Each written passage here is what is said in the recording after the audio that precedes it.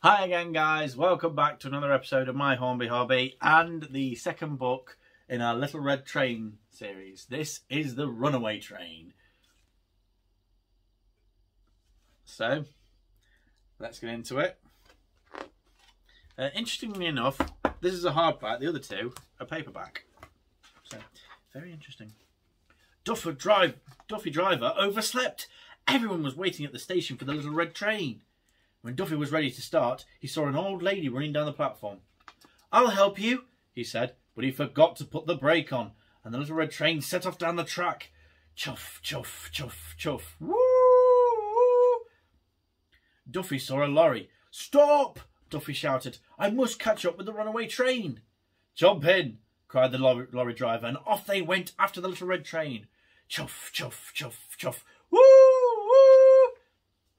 Until they came to a traffic jam. Duffy saw a boat. "Ahoy there!" Duffy shouted. "I must catch up with the runaway train." "All aboard!" cried the boatman, and off they went after the Little Red Train. Chuff, chuff, chuff, chuff. Woo, woo. Until the river ran away from the railway. Duffy saw some bicycles. "Help!" Duffy shouted. "I must catch up with the runaway train." "Jump on!" cried the cyclists, and off they went after the Little Red Train. Chuff, chuff, chuff, chuff. Woo, woo. Until they ran into a flock of sheep. Duffy saw some ponies. "Whoa!" Duffy shouted. "I must catch up with the runaway train."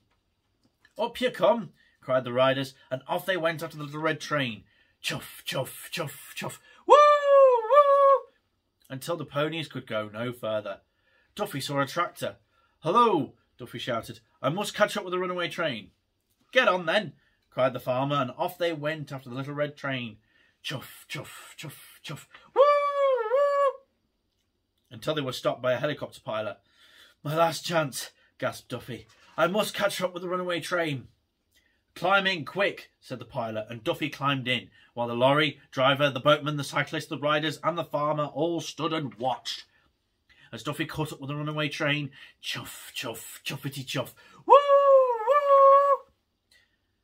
And Duffy driver drove the Little Red Train into the station at Sandy-on-Sea and spent a lovely lazy afternoon on the beach before he had to drive back home again. So yeah, the thing to note is that with these stories, there are obviously depictions to tell you what's going on. I kind of wish they'd been writing too.